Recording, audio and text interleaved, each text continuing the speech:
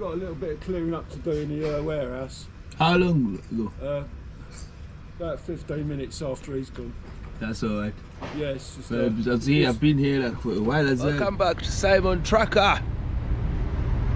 Just on my delivery. And as usual, waiting outside. In between. Waiting in between the back doors. That's where I am. The queues are still going on. This is day 3, day 4. It's something I thought was a 1-2 day thing, but it's still going on. People queuing up for the diesel and the petrol. The army, stay out of this. That's what I can say to you. Just go and stay in there, clean your guns or whatever people do in the army when they're not busy. This section, this is a sign that in this industry there is an issue. Something's been avoided for a long time. Okay, the issues are there. We've been singing about the reasons. Everyone knows the wages, the what. And everyone knows.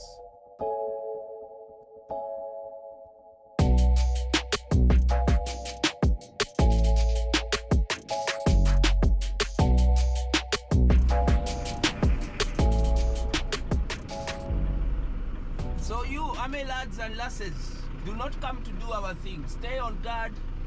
We are going to manage. We have issues and we need to sort it out. We appreciate and we love you for being ready to help us, but I don't think we need that help. This is discussions for professional drivers, vocational drivers. Yeah.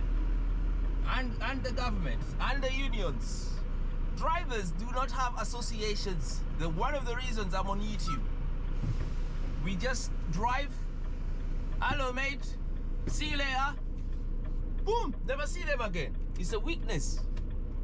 Yeah, I was saying, army, just stay out of it. It's good you're ready to help, but this is a section that can handle its own self. This showing weaknesses in the haulage industry, and we're not going to sort it by once in a while bringing the army for a couple of days and couple of what. We need to sort out what's the matter. Okay? Long hours, I think, is the biggest deterrent. If you went to a job and you don't know what time you finish and the hours are too long and so on, I reckon is the biggest deterrent. How can we attack that one?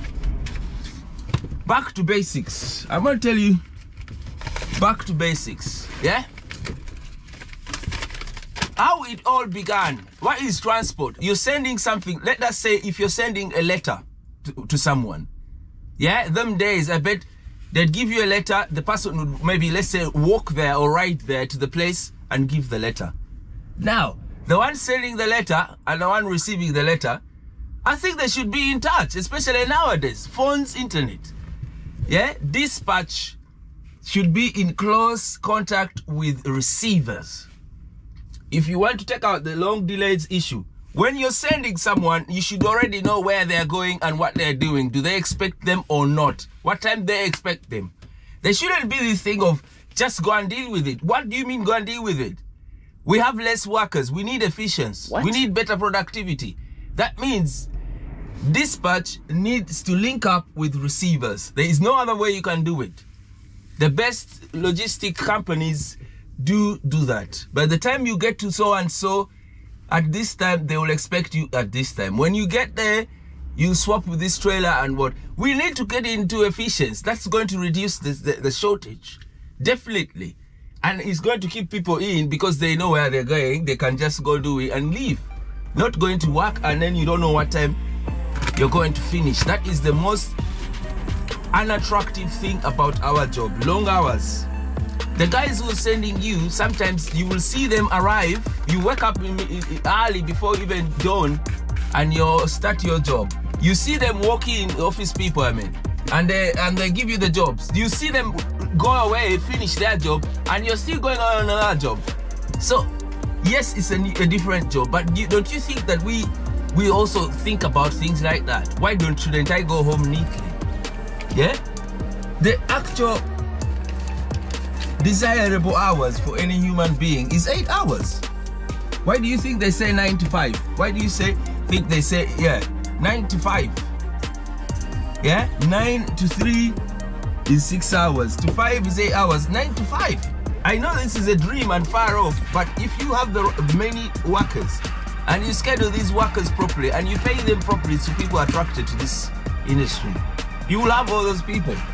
Improve the schedules and then more bodies ready to do it. It will be a good job. It will be a good job. Backdoor should link with dispatch, my opinion, and get us very good plans. Don't just send people anyhow there on the roads. That's what's causing long hours and unplanned finishing times. All right, another one is wages, guys. We've talked about wages every time we've talked about wages. It's very obvious. Most people, I ran a survey on this YouTube channel, and I was asking people, when a driver starts working, what do they think that they think of the most? Everyone was saying they think of money. They think of money. On that one, actually, me, I was thinking of time. Simply because I do other jobs. I do other jobs, not only driving. So I'm always thinking about my time. I don't want to spend the whole day and night doing one thing. No. So, but many people think of their money. So put up the money. Simple as put up the money. In this section, when I started, it was the paying £10 an hour. They kept £10 an hour for over 10 years. Once it changed, it went to £12. 11, 12, 13. It stayed on 13 till before this pandemic. Pandemic's coming now, it's jumped to 18 and 17. But believe you me, that rate is supposed to be £20 minimum. That rate is meant to be. If this economy was how it's going and things improving and inflation and everything else, 20 quid an hour should just be there as a minimum for drivers. Another issue, it's not a fight. Our fight for good wages is not against our dear employers. Please don't get it wrong. We are fighting for our own situations. Just the same way that your employers, you have your own issues. You get your profit and go. You don't tell us what you profit, do you? So we're wondering, we're talking about our own wages, our own situation. But the fight is not with you. You're taking that fight to the ones paying you so that you pay us better.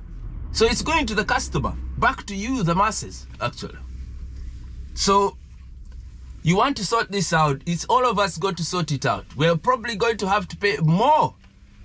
If government don't jump in and subsidize, we have to pay a bit more for our goods so that the guys bring the goods are happy. In my opinion, £30 per hour, we should be rolling at £30, 25 per hour. Imagine 25 per hour times 8 is £250, which I think is decent for a day's work. Okay, and imagine in dream world, why shouldn't we? I'm talking dream, but it's good to dream. If you did 8 hours and you got paid £25 per hour, yeah, you'd be on what? No, you'd be on £200. Yeah, you'd be on £200, which nowadays, in my opinion, is a decent day's wage. But it's only decent if you have a normal day. If you go on extra and extra, £200 is not the one. It's not the one. Okay, £30 per hour shouldn't be unheard of. It should not be unheard of. Alright? Shouldn't. It shouldn't. Because, I mean, nurses do get that.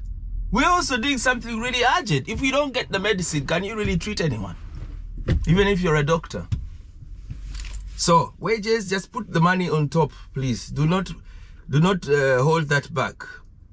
Don't hold that back. And employers, it's not you that we're telling off. It's the masses. It's whoever is sending you. Okay, don't get fuming. For me, I'm talking about it's industry wide that I'm discussing, not personal. All right, number 3. I have more points like rest areas by the government. Many people just gave up this thing because they don't know where to stop. When you're driving, especially if you're doing regional, London to Midlands, London to Scotland, Wales, there you do need those rest centers. Many guys are complaining, even like on the few nights or the other day, you guys saw the video when I spent the night in the truck. Government needs to help us and get rest centers. All these massive land that we see on the roadsides. If government's got any access to it, they should be dotting down rest areas, subsidized rest areas by the government. If this section is really important, like the way it is proving to be, government needs to spend on us. Rest areas by the government. Okay? These should be subsidized. HGV drivers should be added on the list of key workers officially, not just mentioning. Officially. Do you know what it means? Key workers, people like nurses, doctors, nurses, doctors, and army, I think. Yeah, they do get help when they're finding houses. They do get help in other bits, especially finding houses, accommodation, buying houses, subsidized and that. We need to do it for a truck driver. And not just speak about it, actually do it. Do it. Write it down, put it in parliament, do it wherever you guys write it. We need to put those guys to a list which is going to attract people to join. Yeah? Add HGV on shortage list for immigration. I made that video already. If you guys haven't seen it, you must be looking at the top here. On those priority lists for immigration, it means that you can be a truck driver from another country away and then prove that, and then get recruited here by a trucking company, and then you'll be acceptable by immigration to come here officially, write you down, and then register you, and you start to work straight away. All right, that should be done for HGV. Okay, same prayer that we have for to be done in America. In America, I think I wrote it, I saw it somewhere. Yeah, I wrote America, they've started to do it. I think they recruited South African drivers into America, and they're helping them. For us, we're still in a dilly-dally. Some countries, Commonwealth countries, people are there able and ready, full of energy. Instead, we're still thinking about it. I think it's a racist thought not to bring people from Africa who are willing and able to do the jobs that we don't want to do, and also which our neighbors don't want to do anymore. Okay, think about it. Another thing is image and impression. Why all the time do truckers be taken to be like dummies? I know we're doing manual work, but the image, general image, every time a person introduces themselves, I'm a truck driver, you should be respecting. You should, don't salute, but I mean, just give us respect, generally, an impression. People should start to like it as a fancy, fanciful job, a nice job. Government needs to make this a nice job. I don't know how. Just get publicity and get this job to be a nice job. Severe delays continue on the M25 clockwise to... Yes. What else? There's no specialist tanker training school. I've noticed there is no specialist tanker training. How people get to be tanker drivers is the next video. Okay? I'm making the next video, how to become a tanker delivery driver and HGV. So government needs to step in and get a specialist tanker training school. At the moment, there is no specialist tanker training school. How people get to be, wait for the next video.